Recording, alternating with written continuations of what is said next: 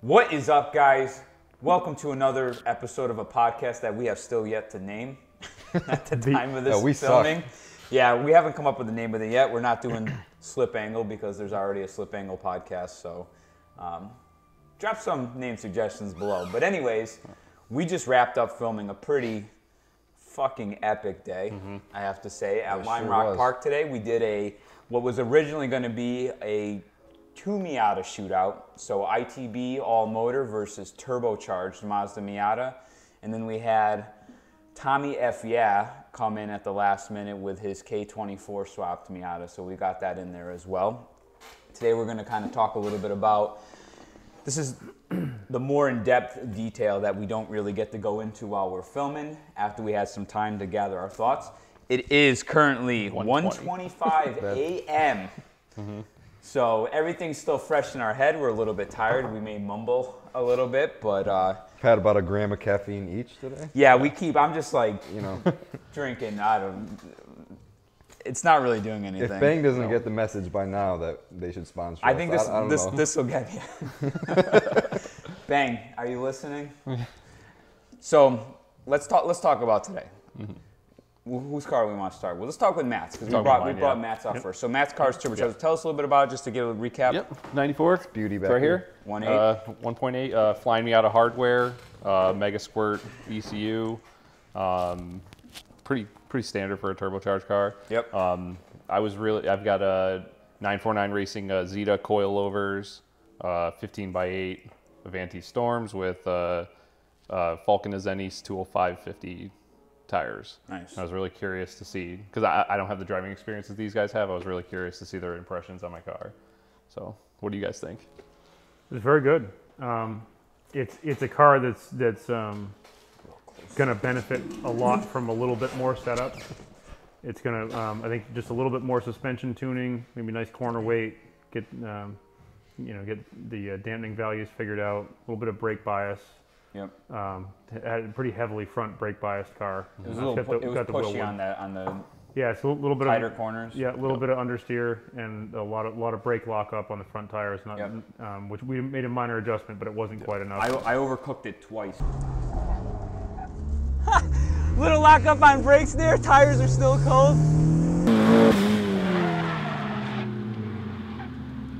Yeah, it was pretty easy. First to do. two laps, just couldn't. I was Pretty easy to expecting there to stop and rotate more, and it just washed out. Yeah, it's not a car you can trail in with the current setup at all. Yeah, I installed the proportioning valve in it, and but never tuned it. Yep. So so that's where we're at. Yeah, we'll need some tuning. set that up. But man, what a nice car to drive. I love a turbo car. I'm a forced induction guy. It's so funny because like a properly, and you don't even need to go nuts. Like in Matt's car is like a perfect example for this. Like just a mild turbo setup, a little bit of suspension tuning and tires and brakes, like man, it just transforms the car. Car's a weapon. It really is a budget like supercar, and I say that to people. Like when I would run my turbo car, like I mean, they move, and the all-around performance that you get from the lightweight, the double A-arm suspension, like everything that people love about the Miata, it just brings that out to like such a higher level of performance with just a couple like choice mods, and like you can really build a weapon for 10 grand, like out the door, car included. Like it's a great car, and Matt's car is like a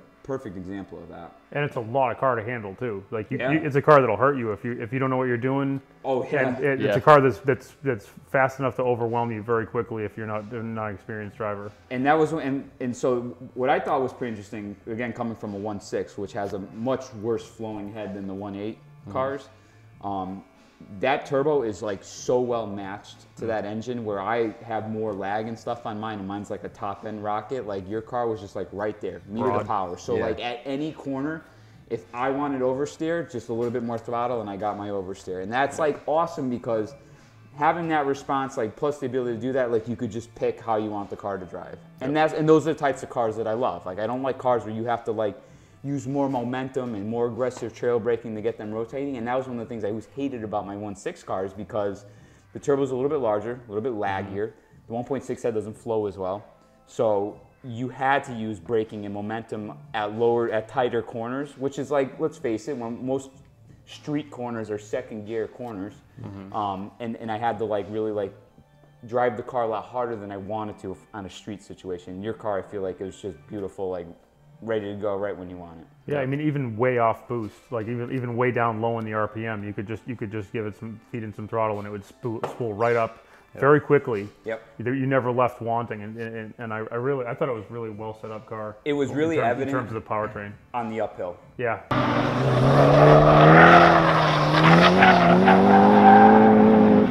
The bottom of the uphill, because like any Grunty. car, like my FD bogs down tremendously there. The red car, like if I didn't nail that perfectly, like I would bog down and come out of boost. Like Matt's car, like it was just in it right Yeah, there. so that's what I was just thinking was about the uphill and how easily it just kind of surged right up that uphill with this nice wave of torque. Yeah, really nice. It was good. I think powertrain wise, I think it's really well sorted.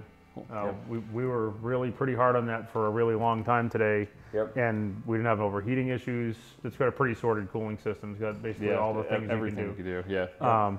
Yeah. Those cars can suffer from heating issues, from cooling. It got a little hot. I watched the gauge go a little bit past the mill, but honestly, my Turbo Miata would do the same thing. I mean, you have to keep in mind it's a second gear track for the most part, right? Yeah, not a lot of airflow. Not a lot of airflow, and we're doing a lot of drifty stuff. And it's a turbo. I mean, you're almost doubling the horsepower of the car. I'm going to say Matt's car's probably like low 200s at the wheels, the way it felt, but like just a great balanced car. Yep. Yeah, FR stuff is just fun. Yeah. You know, for driving so much MR stuff, I become accustomed to the dynamics of that stuff, and it's fun to go back to an FR car. It's just so forgiving and so like. It actually just kind of like playful. made me miss my Turbo Miata a little bit. Yeah, now for that sure. the turbo setup's gone. Sure. I see why so many people do them because it's a really good formula. But one of the great things about it is that it's just such a great basis. So we have a baseline time from, which by the way was a 38.70 flat. So we're gonna do some tuning and some setup on the car, and that number is that's a 37 second, maybe even a high 36. There's some time left in that car for sure. A little bit of corner weighting, a little bit of brake bias, maybe a little wire tire. Yep. So should we see how far we can go without actually changing anything physically on the car? Yeah, that'd be good next step. Just adjustments. Nice alignment. When you're ready for a set of tires, I'd say let's move you up to a 225. 225. Yeah, but in the meantime, let's do 205 Falcon Zenny RT 615. Whatever the first iteration of the Falcon Zennies. Also, they're a little bit older too. Yeah, they got them on closeout. Yeah, which means they were probably timed out too. Right. So new tires, 225 width. We can get a 225 under stock body line, no problem. Yep. Right wheel and offset. So. Yeah, I love the noises it was making. I love the forced induction car. There's all this chuffing and whooshing and like there's some theater that's kind of nice. Not to mention it shoots flames. Yeah, it's big fire out the back. It's just a car with a lot of character, and I love turbocharged cars. Yep. And like once you just get up to speed with like the way a shorter wheelbase double A-arm car acts, like his car was just very cohesive. Like it takes a little bit of ramp up when you get into it. You got to be like, okay, this is how quickly I got to shuffle. This is where my hands got to be when you're trying to like asshole the car more. Yeah, you're busy in it. Yeah, sure. oh yeah, definitely. It's a busy car to drive hard, and especially if you've got some yaw. Yep. You're working. Oh yeah. Oh my gosh! Woo! Bring it right out to the edge.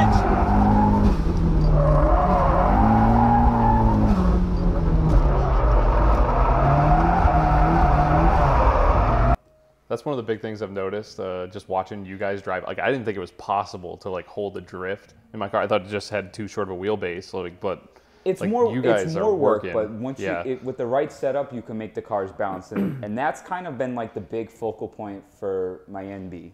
So moving on to the NB, I consider myself a retired racing driver at this point. I raced spec Miata for 7 years. I autocrossed, raced karts. I mean, I'm done racing competitively for the most part.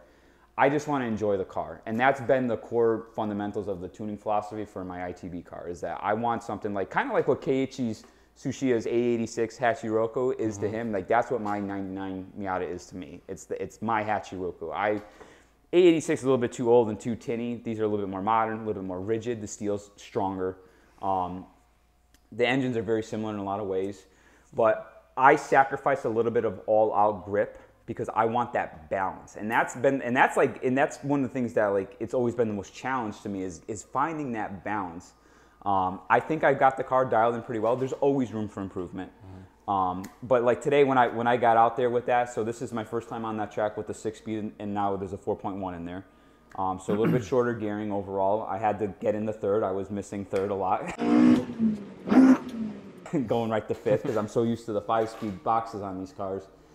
But like, it's just like an old friend when I got out there. Like, I mean, that car, it's just so, I've gotten to the point where I'm very happy with the setup on it. It could still lay down a decent lap time. It did a 38.12, so a little bit faster than Matt's car. But again, my car's like, it's a fully tuned car, but it's, you know, it's more extensive than yours. I was struck by how easy it was to extract the performance from it. There's some cars that you get in, you really have to learn how the car wants to be driven. Yep. This car just shows you the way around the track. Yeah. You will toe into this one.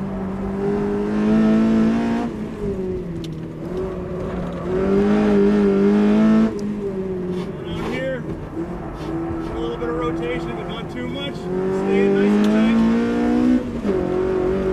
Go, you know, you just kind of let it do its thing, and it kind of finds a line that it likes, and it just kind of shows you the way that it wants to be driven, and you kind of just, it's a nice partnership when you're out in the car.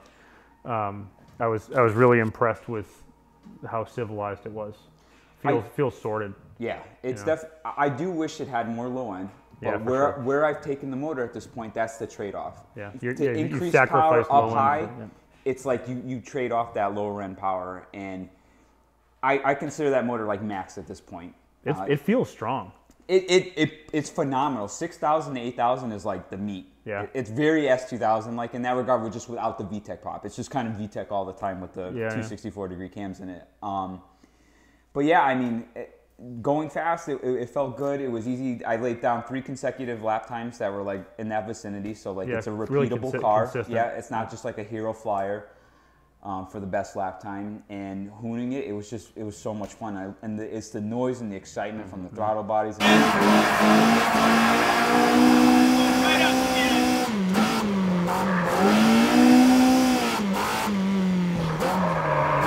Oh, so much fun. This is what Miatas are about.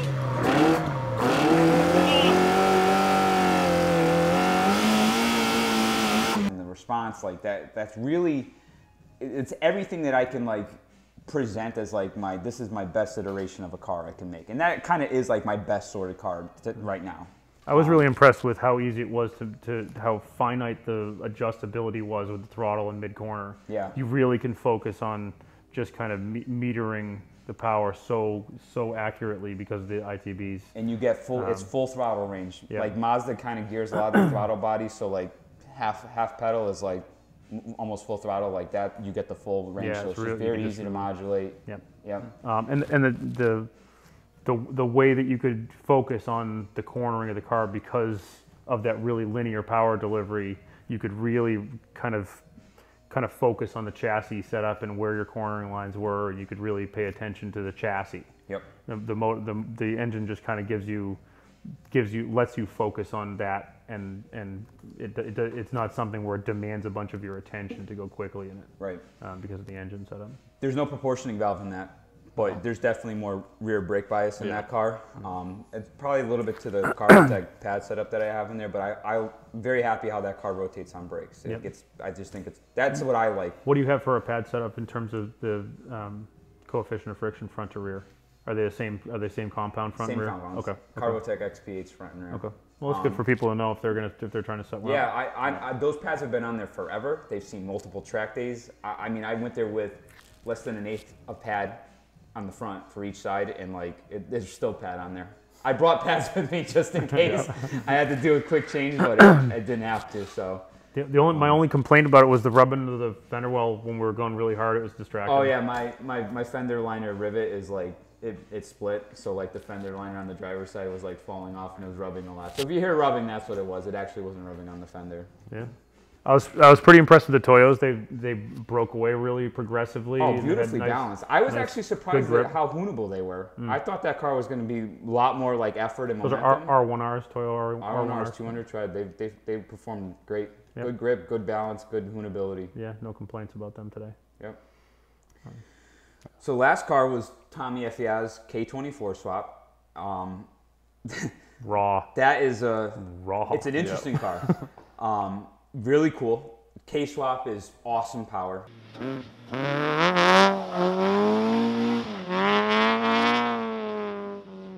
That's ultimately the next step I want to take my car. And today just kind of really sealed the deal for that. Yeah, solidified that a little bit.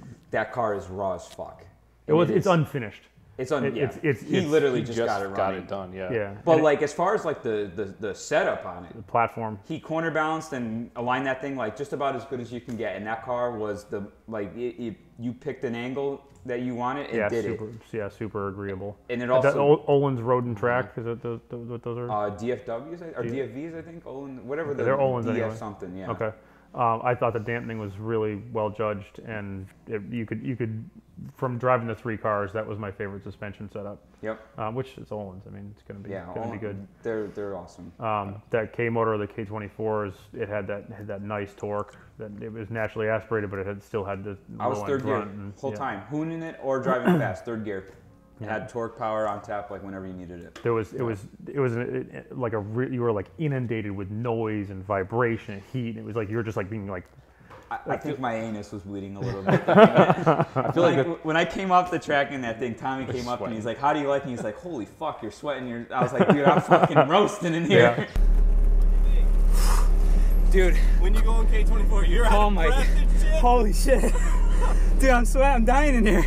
There's a lot that could be done to refine that car, but I think it's at a stage of its development where it's not complete yet, and it's just in kind of a shakedown mode. Yep. And so stuff's rubbing on stuff and creating all sorts of resonant frequencies. I think the big thing there is he said his hard top rubbed against his roll bar. Yeah, and the exhaust was rubbing against the transmission or something. There was a lot of like. It's a Frankenstein car, right? Yeah. So you're kind of like re-engineering stuff. Yeah, it's not easy. Research and development is going to need to happen for a car like that. It's a bunch of parts that don't belong together, getting forced to work together, and so it's going to take some time to just work through all the little bugs and stuff. But fundamentally, holy shit! If he sticks with that car and he gets all the little annoying things like sorted out, and maybe makes it a little bit more street friendly, that would be a wonderful car. As a track day toy, that car is awesome. Yeah, and you could make that thing refined if you wanted to. Oh, you absolutely can. I don't think there's anything fundamentally unrefined about that swap. It's so funny too, like coming out of his car and like getting back into mine. I was like, what? And if I drive that for a little while on its own, like I'm like, fuck this car, like. It's a little bit jarring because all poly bushings in my car. This thing feels like a fucking ES300. Dude, it was like crazy. I was like, wow, this thing feels so fucking pimpy after like getting out I just of kept thinking to myself, it's like Lexus set this thing up. It's all like NVH is low, everything's soft, covered with suede. It's like feel like a fucking Mercedes. You know, it's like Tommy's car is just like getting like prison raped. But Tommy's car laid down the fastest time. Yeah. He did a 37.66. That K series is light up front, so taking a bunch of weight off the front axle. It's got a ton of grunt. It's got great mid range. Yep. The only thing where I was driving and I was like, I wish it would do X. And the X I wish it had a little bit more crescendo at top. The K24 kind of flattened out like a real high RPM. I thought the same thing. I think it needs cams. If that was my car, that would be the next. I think it was more evident because I came out of that where that's like top end screams. Yeah, you know? it just gets better and better and better and crescendos. It's beautiful. But that torque was fucking awesome. Yeah, like, grunty. Cool. And like that car, you felt the weight difference by having I mean, his was the lightest car of the bunch today. Yeah, you could trail it in really nice. It had really good corner bite. You just picked what you want, and the car did it. Like lightweight is such a good thing to have in a car. Like, and that's where Miatas are just wonderful. Is that they're a lightweight tuning platform with a good suspension. That's all. That's the Miatas like magic formula that everybody falls in love with. It's just that double A arm lightweight car, short wheelbase. Simplify, add lightness. It really is. Like I mean, I can't deal with stock Miata power. Like I like go nuts, but like. That's what makes them great, and they're great tuning platforms because of that. Yeah, I mean, we keep preaching the benefits of lightness. Yeah. Time and time again, it proves itself to be on track. It's the holy grail. And you forget about that because when we're in a world of modern cars with just shit after shit, like compound inside them, the weight goes up, they're more numb, they're more muted. Like you have to like sometimes take a step back and just go and drive something like that to like really appreciate that again. Yeah, nothing's analog anymore, ever. Nothing. Yeah. Every car you go and buy is just sound electric deadened. Power steering and Guys, we gotta take a quick break. Hang tight. So to wrap up today, let's just give the highlights of each car, what we liked, what we didn't like, and we'll rank them there. So Matt's turbocharged Miata. Fantastic platform, really close to being a really well-sorted sports car. you know, it's for a budget supercar that you can make yourself pretty easy, a pretty easy formula to duplicate for everybody. Flying Miata's always got their shit together. Yep. I did a lot of research on turbo kits. There's a lot of different routes I could have gone, and everybody just says the same thing. The Flying Miata hardware is just, it's been tested. It's been so complete, tested, tried and true. Yeah, It's nice because like it works and there's no weird rattles or vibrations. Like I had downpipes and stuff in my car that would like hit subframes. Like I went through a couple before I got one that actually like fit when I was upgrading stuff. So it's Flying Miata does a great job packaging that all Yeah, together. it's Keith Tanner, Flying Miata. Yep. yeah. Flying Miata, if you're listening, you know you wanna sponsor the channel. That'd be cool. And Keith is active on the forums. Yep. He's providing support. Like That he guy lives and breathes the business. Absolutely, he is dedicated to that business. Yep. And he makes sure that people are.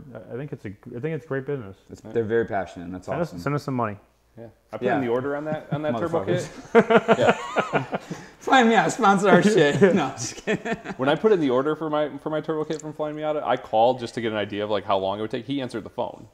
Oh, really? Yeah. Yeah. It was That's pretty awesome. That says something. They're yeah. guys that are passionate about Miatas, you know, and that's awesome. We need the motorsport world needs people like that. Yep. You know, if every car brand can have a company that's that dedicated, that's a good thing. Yeah, I mean, they give a shit about the quality. They give a shit about the customer service. You know, they're Yep. you know, it's awesome. And the product and the outcome shows. Speaks for itself. Absolutely. Whenever anybody asks me what they recommend for a turbo setup, Flying Miata. Just do it. Yep. You're gonna spend about at least $5,000 for the whole, and I'm talking everything, clutch and all that cooling. Just go with their stuff. Yep. Yeah. So I mean, just a couple more things to just kind of tune in. Yep. And that thing's gonna be a fucking monster. Yep. It's gonna be a really good car. And it's hilarious now. Yeah. So a lot of I fun. mean, like if you just left it alone, it'd be satisfying for 90% Yep. of the people. Maybe I'll tighten the brake lines next time. Yeah. Oh, so we had a little brake failure on track. One of those. He's got Willwood calipers in front. Yeah. And while I was out on track, one of the bleeders It was a fitting. It was a fitting for the stainless steel Backed out a line. little Okay. bit, yeah. It loosened. backed out, and the pedal just went to the floor. Yeah. No fanfare. It actually happened at kind of a good time to time, happen. So it wasn't going 10 tenths. Yep. Tightened it. It And was so I just was able fine. to stop on the parking brake and pulled the car back in. But man, there's always a moment when you're going into a corner and the pedal just goes funk right to the floor. When you hear it hit the bulkhead, That's scary. you're like, oh fuck. Yeah. It's just not good. At least it didn't happen while you're going 60 on the track. Yeah. Yeah. So that worked out pretty nicely, and we were able to just tighten it up, and then Check the other side, and the other side was loose too. yeah. So just been heat cycled, and we had, I had just come and parked on the side of the track to set up the V box, and that time cooling down must have been enough to let things just kind of contract a little bit and loosen up. So a good thing for you guys doing track days and stuff, it's always a good idea to kind of check your hardware. Nut and every bolt now your then. shit every time. Shit rattles loose. Heat breaks stuff loose. Thermal and expansion. rattles Yep. break things loose. Yeah, it's a punishing environment, and so your maintenance schedule needs to be, adhered to pretty carefully. So, I think that car's really within striking distance of being very well sorted. So, and we're gonna go through that process. It'll be fun to watch. And we're gonna turn the boost up to like 18 pounds. And then we'll be doing rod installs. Yeah. No way, dude. No way. Good tuning. That's all So it takes. the NB. Yeah. Ooh. Oh, I like that it car. looks so good. It I'm looks a little so bit biased. happy. I'm a little bit biased though. So you're saying you like the NB? I think I like it. You know, like Warming up to it? yeah, it's not bad. That thing getting sideways on track, it just looks so happy. It's because that's what it's really meant to do. Yeah. It's an asshole hooligan car. That's what it's for. It's got some great style to it too. I think that people don't really give this NB body style the credit it deserves for being shapely and gorgeous. I was behind it on the way home, and with the garage Very tails and the little duckbill spoiler, like it's got this like Panos Esperante kind of vibe going on or something. Like I don't even know if you'd know. Like most people wouldn't probably know it was a Miata. I've it gotten looks asked much if it was a classier. Porsche a couple times. I'm Dude, like, people no, are so it's not. stupid. I had a guy in a Boxster tell me that my Spider was cool, and he's like, I love mine. And I was like, oh, you got an MR2 Spider? He goes, no, I got a Boxster. Like, dude, you don't even know your fucking own car. Like, yeah, okay. So people are dumb. But yeah, I think it's a shapely and beautiful. It's got this Coke bottle kind of, thing going on, and I think aesthetically this car is really working. You've done a lot of nice little touches to it. and it's super sorted on track. It's just a car where you've peeled the onion and it's clear. I mean, I'm not gonna toot my own horn about the car because I just love the fucking thing to death. But it is, beat that and my black FD are my two best examples of a sports car that I've put together to date. That's probably number one. I have the most development, most experience, most track time, most everything in the NB. It's super sentimental to me. I basically like tuned it as like a Miata GT3, inspired a lot by Porsche 911 GT3, like having streetable track performance, but like still some accoutrements and comfort. So that's why I got like the leathers, all the Napa leather, the suede, and all the other stuff. It's like just to be a pleasant place to be, but like just a pure enjoyment, like driving machine. And I love the fucking thing to death. So yeah, it fits the bill. It's got great exhaust note. It's got the ITBs have a great song to them. Yep. It's just an overall cohesive experience when you go out in the car. It just feels really well sorted and well. And what's really cool is like as complete as it is, there's still so much more I can do with it. Like tubular control arms, big brake stuff, case swap. Like there's a lot more still left on the cards for it. So.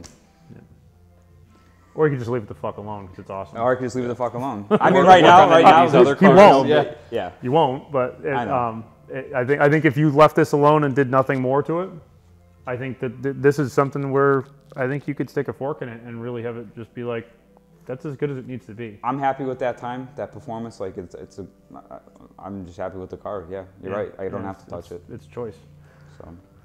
So Tommy's car, the K swap is a fucking potent package, man. It's really good, and especially in the 24. The 24's got that stroke, you know, extra almost half a liter displacement. It's got grunt.